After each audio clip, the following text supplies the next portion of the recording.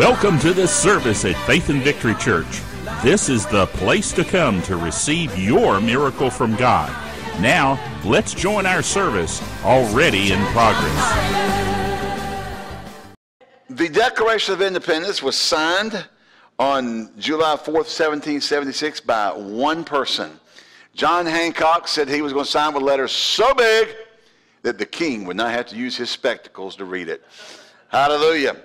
The remaining 54 signers did not sign until August the 2nd of 1776. What they literally were doing was risking their lives. Jefferson stated that they mutually pledged to each other their lives, fortunes, and sacred honor. After a moment of silence, someone else added in and said, "I just doubled the price on my head." Hallelujah. The August 2nd proceedings were kept silent for 50 years. Thus, the celebration of July 4th, Independence Day on July 4th, of course, is dated on the Declaration, the 4th of July. Those who signed the Declaration of Independence, 5 were captured by the British and tortured and killed as traitors. 2 had their sons killed by the British. 9 died in the Revolutionary War. 1 was even driven from his dying wife's bedside, only to return to find her dead and his 13 children missing.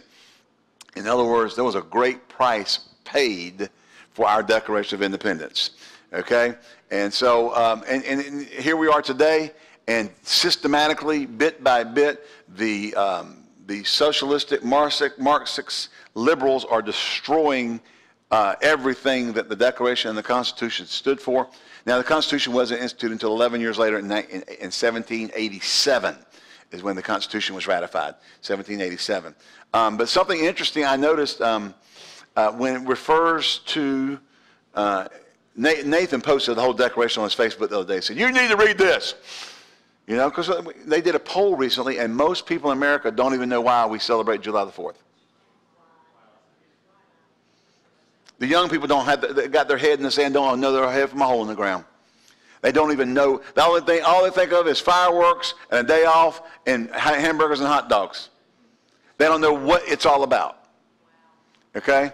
And they don't understand the tyranny of the British Empire over lives, the monarchical system of the ruling over people, and our generation today has no clue. You know, they think as long as they can get the iPhone and get the free check and get the government taking care of them, everything is going to be cool. No, it's not, because when the government gets complete control, you are just going to be until your usefulness runs out. And when your usefulness runs out, you're done. Okay? It's just the whole thing that's going on all over the place with the homosexual marriage. Now listen, wherever you stand on that, the Confederate flag, the fact that people, you can't even go to Arlington Cemetery. They've taken the Confederate flag out of the gift shop at Arlington Cemetery. What happened at Arlington? It was one of the biggest battles of the entire Civil War. There were Confederates and there were Northerners. Now, we could do a whole history lesson for you today about the Civil War and other underlying causes for the war. But the fact is, they took it off of Fort Sumter, which is where the war started. I mean, this has gone crazy. It's a sign of racism. People, African Americans served in the Confederacy and fought under the banner of the Confederate flag. Okay, it's history. We're rewriting history. So, and liberty can be lost. Did you know that liberty can be? And we're seeing it happen. I'm just going to embellish on it, and I'm going to tie this into my sermon. All right. We told you. Did I not tell you that as soon as gay marriage passed, then all kinds of stuff was going to start happening? They've already got a guy getting ready to go to court to sue for polygamy, the right to have polygamy. Because under the 14th Amendment, the equal rights protection, he views marriage as being able to be married to more than one person. But our laws say you can't. But the government says everybody has a right to whatever. The next thing that's already in the pipe, and the NAMBLA group is already working on it, is the pedophilia. marriage. Now, they just posted studies from psychological journals that are saying that children who have been involved in pedophilia with like NAMBLA and that kind of stuff are not injured by the experience. Now, wait a second. You say, oh, that's disgusting. That's gross. We would never want that. These people are going to use the same gay agenda style thing to get their thing through. Now, since the psychological journals are now saying that the children are not harmed, we're going to get case studies that prove that the quote pedophile, but now the term is no longer pedophile, and the psychological journals is now minor attracted adults. They're changing the terminology. So they change the terminology, they change the image of it, then they can say this person, and they're saying, I'm born this way. Who were you to judge me and to say that I can't? And they're going to use all the same court cases, and they're going to use this homosexual agenda court cases to push all this through. Marriage will have absolutely, and it doesn't anymore, as far as the government's concerned, marriage no longer has any meaning. It's no longer an institution. Because if you can marry anybody, anything, and do anything you want, then it has no sacredness and it has no value. Okay? It is about silence in the church. They're already planning on suing churches for hate speech for saying that their lifestyle is wrong. The couple up in Seattle just got a gag order, not just fined $135,000 for not making the cake for the lesbians. Gag order. They can't even talk about it. Some federal judge says you can't talk about it. Their First Amendment right, they can't even express anything about it. Now this is what's happening to the country. You can lose liberty. Great price. See, can you see where I'm heading? Hallelujah. Great price was paid to obtain the liberty that after generations of people and re-indoctrination and dumbing down a society and revisionist history. Think about it now. America now, we used to be a proud nation of our accomplishments, of a place of godliness. People came to find freedom. Now is, we stole all the land from the Indians. We enslaved millions of Africans. But I get, the real interesting thing is the very first registered slave owner in America was a black man who had both white and black slaves. That went over big. Before, the first registered slave owner was a black man. Huh? Yeah, some of the first slaves were actual colonists coming from England as indentured servants to work off their debt to the crown. So, slavery is a horrible, ugly history in the country. But you know what? We did something about it. It's done away with. Amen. They knew they could not, when they got the Constitution together, they knew they could not get all the states on board to sign the Constitution. So they left an ability to amend the Constitution because they knew later the Constitution would be amended and do away with slavery. That was why the amendment process was put in there. They knew they couldn't get it at that point, so they put the amendment process in so it could be done later because the people knew that it was going to happen eventually. All right?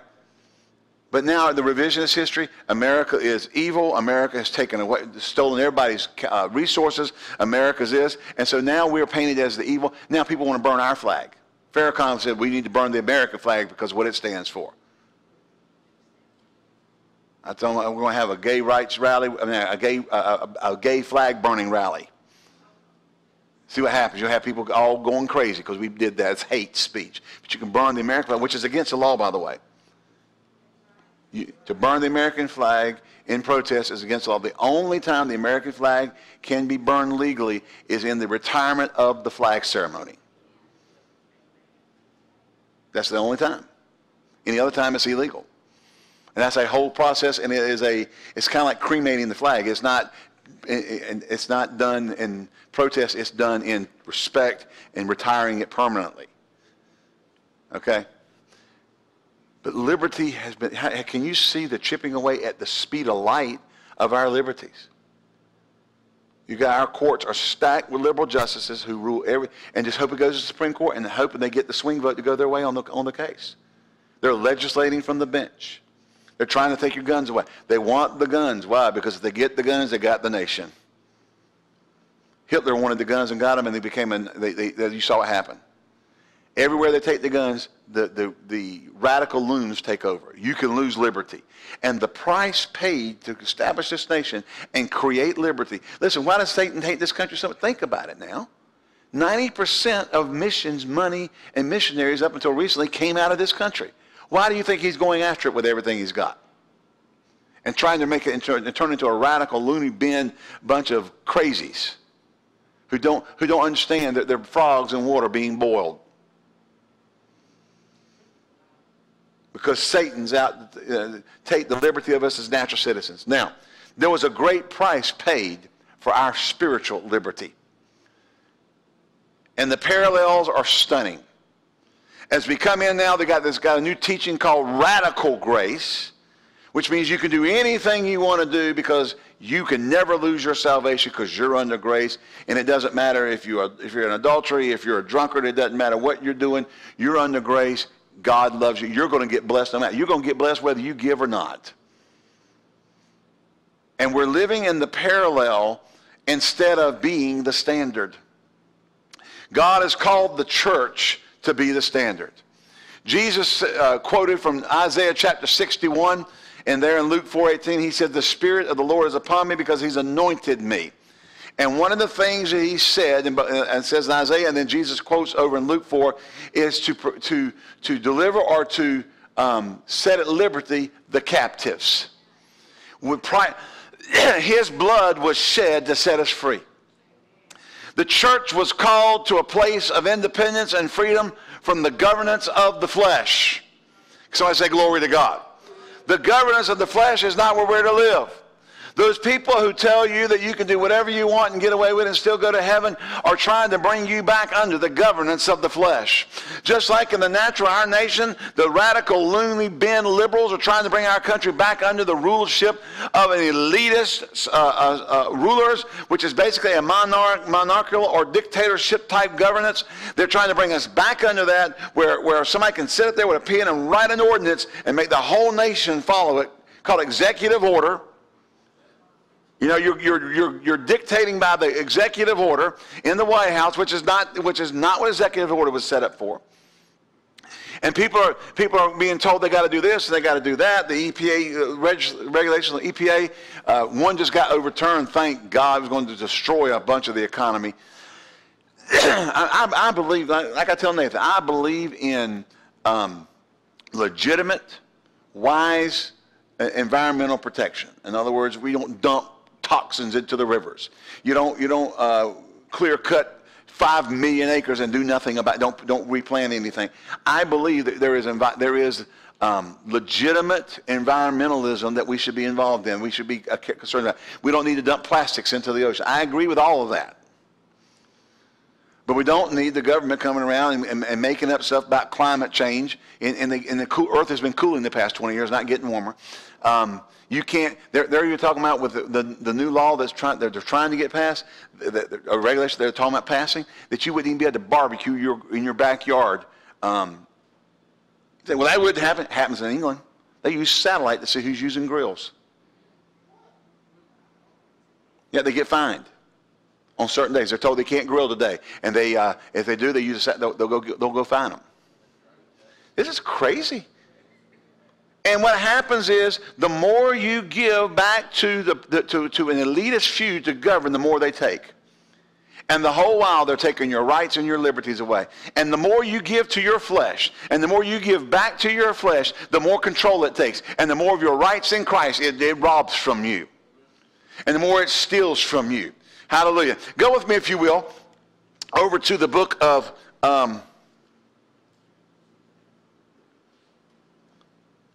Galatians chapter 5.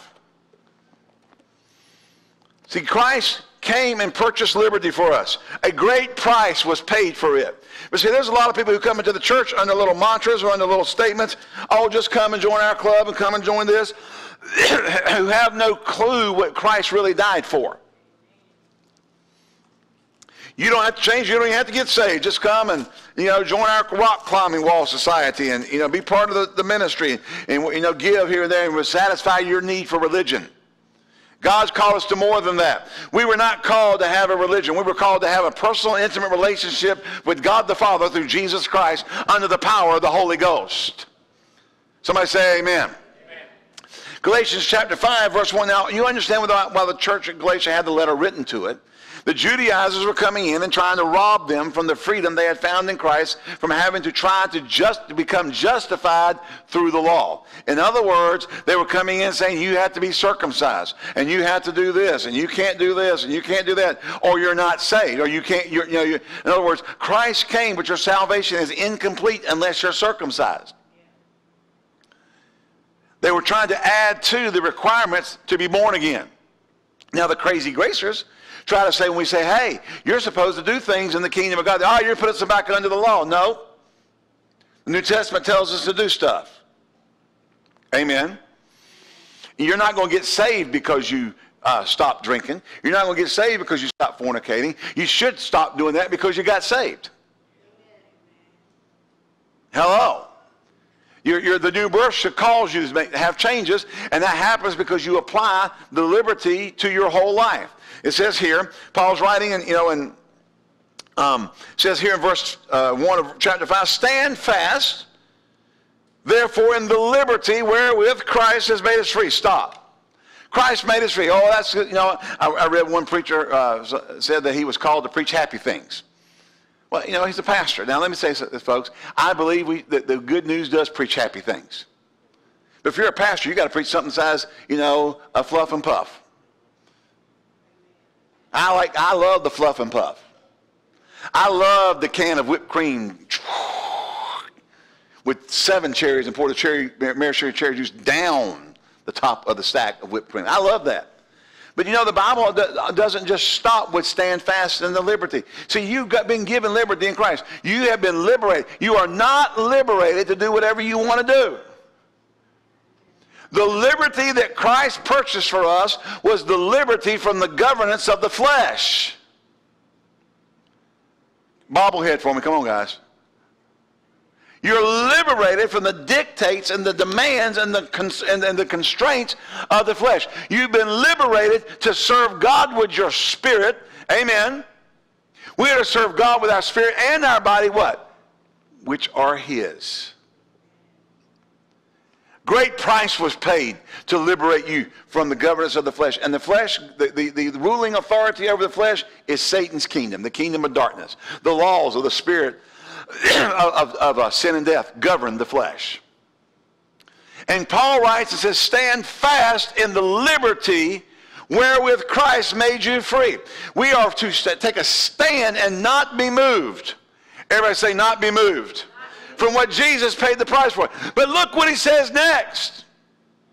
And be not entangled again with the yoke of bondage. And be not entangled again with the yoke of bondage. Now, I shared this over Winston this morning. I know Alcoholics Anonymous has done a tremendous work to help people get free from alcoholism. And one of the top points that you have to come to is you have to come to the realization that you're an alcoholic. Is it number one? And you have to come to the place where you have to be able to say, I am an alcoholic. Okay? Now, I do not believe in their ongoing mantra that you say that for the rest of your life. Get up every day, look at the mirror, and say, I'm an alcoholic. Okay? I do agree with them wholeheartedly that alcoholic has to come to the point they can look in the mirror and say, I am an alcoholic, to begin the process of being free from that. Okay? They have to acknowledge it to get free from it. All right? Well, one of the things that they did, and I don't need my phone because this just died. I knew that was going to happen. 8% it was going to die before I got too far. Hallelujah. Amen. Now, next time, y'all send your stuff when it's on my hips so I get buzzed. I'm not messing. Come on. Come on.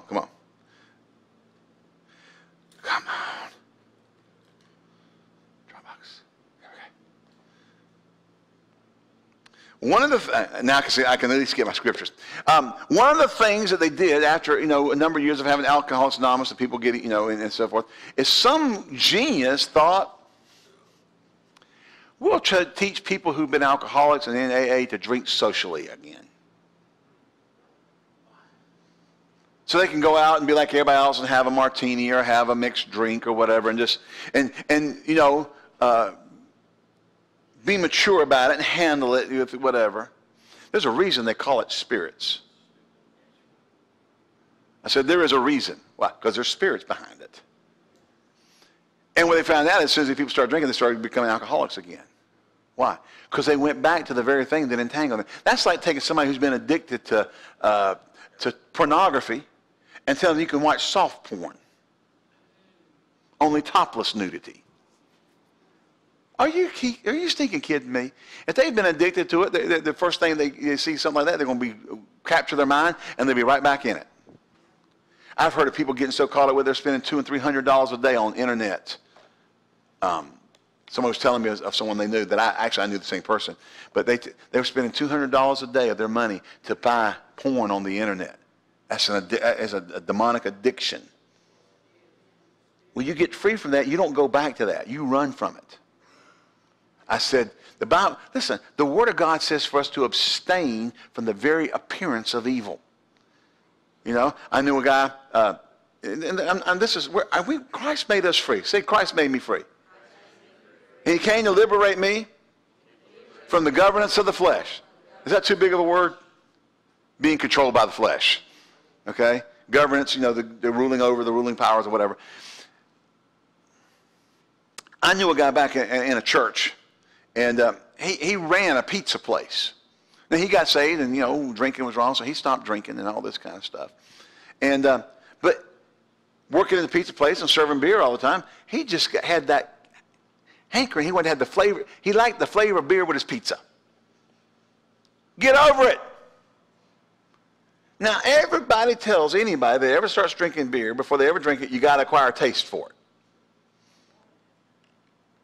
Why do you have to acquire, why are you going, it's like saying chitlins, folks. You got to acquire a taste for it. I can't get past the smell. Y'all know what I'm talking about. If you ever been with somebody cooking chitlins, you know what I'm talking about. It'll turn your stomach. And then they sit there and go, no. You think I smell that bad cooking? I ain't eating. I don't care what onions you put on it, whatever else you put on it. I just ain't doing it, Benny. I don't know about you, but I ain't doing it. You do chitlins? Okay. No. Anybody in here eat chitlins? Thank God I got a smart church. Anybody been around cooking before? They have a chitlins festival down in South Carolina. Guess what they do? They cook them in another town 30 miles away and then bring them over. I'm serious. You wouldn't have anybody at the festival. What does that smell? Lunch. Hallelujah. But anyway, this guy, he went, so what did he do? So you can't play with your flesh as a believer. You can't let it teeter-totter on the edge and try to see how far you can get without and get away with it, because it's going to sink you if you do.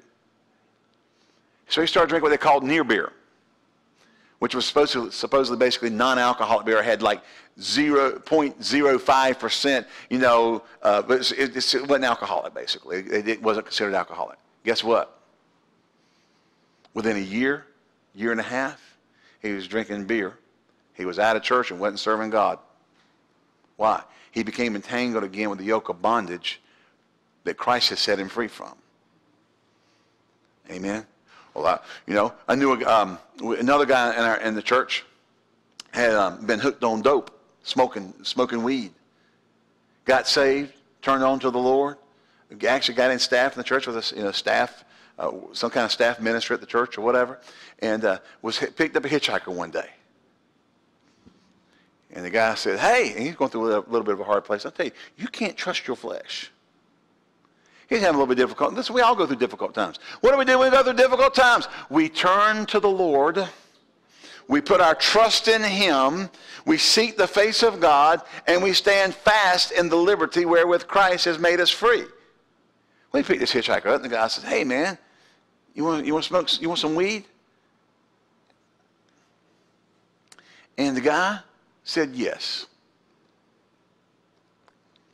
Smoked one joint and went straight from there to crack. Started going around the local cities, not the main city there, but the ones, the smaller towns around town, and robbing people by gunpoint on the streets to get money to go buy crack. Started robbing the church, had a key to the church, started stealing equipment and hawking the equipment. Saw the videotape. The pastor thought he was going to help him out by not pressing charges, being merciful. Well, he went from there, went down to another local town, went in and robbed the church and shot the pastor. And the pastor's sitting there, he's begging him to forgive. Please forgive me, man. I'm a minister too. I'm a minister. And please forgive me, forgive me, forgive me. Shot him and then still stole the money. Didn't kill him, but he shot him.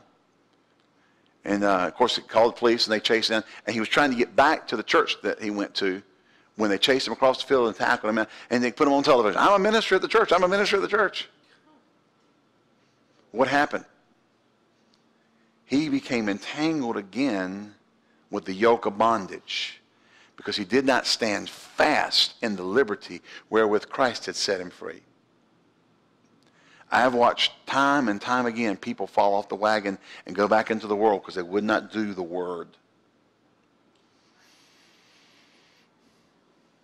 Hello? I've seen people die because of it. I've heard them go back to the ways of life that they had before and die in destruction and misery because they would not stay free, because they would not honor and stand fast in the liberty wherewith Christ has set them free. Look at James chapter 1. My encouragement to you today is this. Do not take for granted the price paid for your liberty. And do not ignore the power of the liberty he's given you. Stand fast in it. Remain steadfast in the things of God. James chapter 1.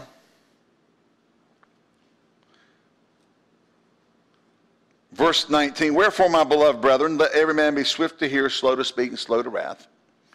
For the wrath of man worketh not the righteousness of God. Wherefore, lay apart all filthiness and superfluity of naughtiness. Now do what? Get rid of it. Stop doing it. All right? And receive with meekness the engrafted word which is able to save your souls. But be doers of the word, and not hearers only, deceiving your own selves. For if any man be a hearer of the word and not a doer, he's like a man beholding his natural face in a glass or in a mirror. For he beholdeth himself and goeth his way, and straightway forgetteth what manner of man he was. Now see, if you don't stay with the word, you'll forget. See, because we don't teach history in our schools anymore, we teach revisionist history, the kids don't even know why we have a 4th of July. As a matter of fact, they're taught that we are aggressionists and imperialists, and and capitalism is evil, and it was just we're taking advantage of poor people while we're making certain rich people rich and all this kind of stuff. And the people preaching are the ones that are living that way. You think about it. How many people in Congress are rich? And if they show up not rich, they end up walking out rich. Why? Because they can do insider trading. You can't do it. They can. Did y'all know that? That Congress is exempt from insider trading laws. Meaning they could cut a deal with whoever, Xerox, or, and I'm just throwing names, I don't know who they are. I'm just saying any company, maybe Xerox, we'll absolve ourselves or redact the fact that Xerox was a name mentioned. Some big corporation, and I have no evidence that Xerox was involved in anything. I just came up with a name. All right? But some big corporation, they can go in there and get a law passed to benefit that company, and they can have their stocks in it in advance, so when it passed, they get rich. Because they're exempt from insider trading laws. Yeah, real estate deals, zoning ordinances, everything. They're exempt. Well, sounds like we already got the garbage going on. The revisionist history. But we're not being taught of the price of freedom. And I'm going to tell you something. I don't know who did it, and I don't know who posted it, but they ought to be slapped with a 2x4 upside their head. They took the Iwo Jima Memorial flag picture and put a gay flag on it. I'm sorry. Your little plight is nothing like what those guys were going through to take that island. It's just a low-life move. Those guys shed blood. They hurt my feelings. Oh, I don't really give a rip. Get saved and get delivered. Because you need it. Amen. But he heareth the word and is not a doer. Okay, he beholds himself, goes his way, and straightway forgets what manner of man he was. We're not holding history in front of our kids. They don't know what we're all about anymore. We're not holding the word before the church anymore. They don't know what their liberty is all about. We're not telling people that what the price Jesus paid. You got people say, well, I can be a Christian and not really believe that Jesus was God's son. You cannot. How in the world? I'm like, go be a Muslim. It's going to get you the same thing. At least you won't be deceived about who Jesus was. Hello? But whoso looketh into the perfect law of liberty, God's word is the perfect law of liberty, and continueth. What's that mean? You don't walk away from it. You stay with it. I learned that 20 years ago. Tough, you got to live in it today. Amen? Him being not a forgetful hearer, but a doer of the work. Not word, work. You work the word. This man, everybody say this man. What man? The one who looks into the perfect law of liberty and continues therein and does it is blessed in his deed. See, freedom, we've heard this mantra before, freedom ain't free. And let me say something, keeping freedom ain't free. And staying free ain't free. There's a price paid to get us free and to keep us free and to live free. And in the natural and the military, it takes a price to keep us free. In the spiritual, an eternal price was paid, but you have to walk in the light of it. If we do not protect our shores, people will take over our country. Now the communists, the Russians and the Chinese both always said back in the big days of communism, they will not destroy America from the outside. They will destroy it from the inside. They will bring us down from the inside. And what have they done? We've got the Marxist, liberal, socialist, humanist, cosmic humanists and secular humanists getting every radical lunatic crazy put to the courts they can, and they're running the country through the courts. Liberal ideologies. Crazy ideologies. And they're destroying the country because the people who should know the truth don't know the truth.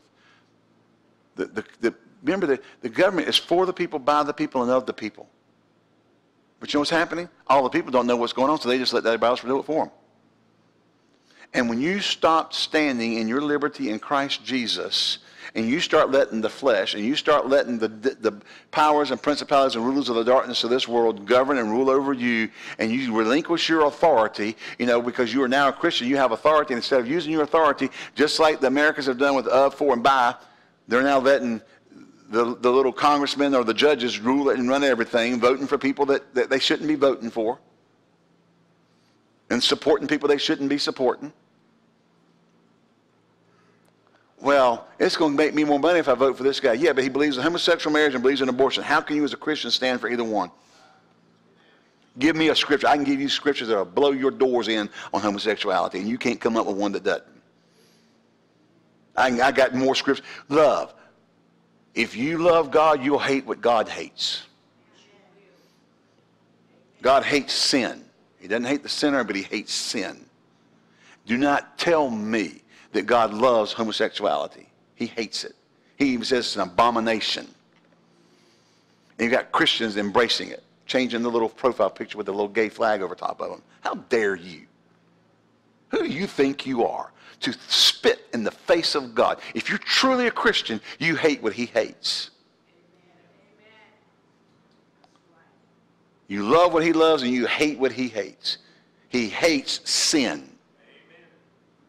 Why? Because sin ultimately destroys you and he loves you.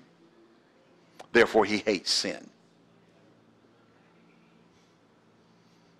See, the world gets it backwards. They think love means, let me do whatever I want to do. That's not love. I said last week, and I'll say it again this week. If you are condoning and embracing and rejoicing in homosexual marriage, you hate the homosexual. No, I love them. No, you hate them. I love them. You hate them. Because you're damning their soul to hell. I love them because I'm telling them what to not go to hell. The true lovers are the ones who are telling them what not to do so they can go to heaven. The haters are the ones who are embracing their sin and damning their soul to hell so that they can look popular and be accepted by everybody. And nobody persecute them. You hate the homosexual. Thank you, Benny. God hates homosexuality because it destroys the homosexual, and the homosexual goes to hell whom he loves. God hates murder because it destroys the murderer, and they go to hell. He loves the murderer. Doesn't love murder. He hates murder. Amen.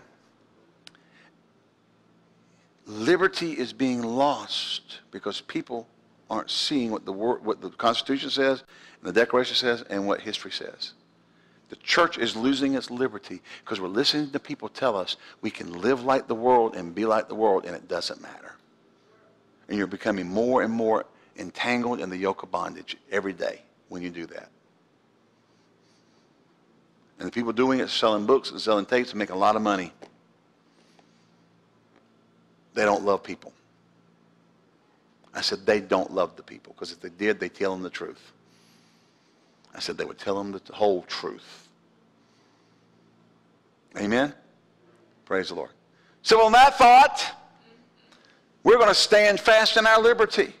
So what do? We look into the perfect law. We do what the Word says. We live free. We live in our authority. We preach. We do what the Word says. We live like Christ. We're imitators of God as dear children. Amen? We speak the Word only. We do like the Bible. We put off the old man and put on the new man, which is created in Christ Jesus after righteousness and true holiness. We live lives that please our Father and tell the flesh no. I said, tell the flesh no. You know, your flesh is like a dog. Puppy dog, grown-up dog, it don't matter. Dog is a dog. You can beat the snot out of it for getting in the trash can, walk out of the room, and come back, and they'll be back in it. Now, they might run when they hear your footsteps, but they went right. They never repent. They're never in a repentant state. They don't like getting beat, and they'll cry and they'll run off, but the first chance they get, they'll be right back in it. And that's your flesh. First chance it gets, it'll be right back in it. So you don't give it a chance. You offer your body a living sacrifice, wholly acceptable unto God, which is a living. You don't you keep it as a living sacrifice. You keep it crucified. Figuratively speaking. We're not Filipinos. We don't crucify ourselves physically, but symbolically, we keep ourselves crucified. We keep our flesh under, and we do God's will, and we live in the liberty. You weren't called to be controlled by your flesh. You were called to live out of your spirit and honor God and please God and walk in that whole new plane altogether, as we preached out of one of our books. You know, that when we were born again, we were called to newness of life. One translation says to a whole new plane altogether. We're living in newness of life. We live in a whole new, what's the whole new plane? Not in the flesh, but in the spirit. Walk where God is. Communion with the Creator, the Father of spirits. So your flesh will take you out of that place. What did Adam's flesh do? It took him and hid him from God's presence. Your flesh will do the same thing to you. When you walk in the Spirit and live in the Spirit, you can sing that old song. I walk through the garden. I go to the garden. That's what it is. And he walks with me and he talks with me. He tells me I am his own. Amen. I go to the garden. I forget how it starts out. I just know the song. Maybe y'all can help me out there. Belinda, gonna jump up and lead? Okay. We can have the walks with God. Live in the Spirit. Live above the flesh. Amen. Oh, I come to the garden alone while the dew is still on the roses, and the voice I hear falling on my ear, the Son of God discloses. Hallelujah. And he walks with me and talks with me and tells me I am his own. And the joy we share as we tarry there, none other has ever known. Thank God. That's where we're supposed to live. You don't get there entangled with the yoke of bondage. You don't get there trying to get away with everything you can get away with. You get there by going to spending time with God and living in his word. Amen? We trust that you were blessed by the Word of God and the flow of the Spirit of God in this service. If you would like to contact us, please write us via email at office@fvc.org or using our mailing address, P.O. Box 7752, Greensboro, North Carolina, 27417. If you would like to contribute to our ministry, please go to our website at www.fvc.org and click on the Giving Online button. Thank you, and may God richly bless you for your giving.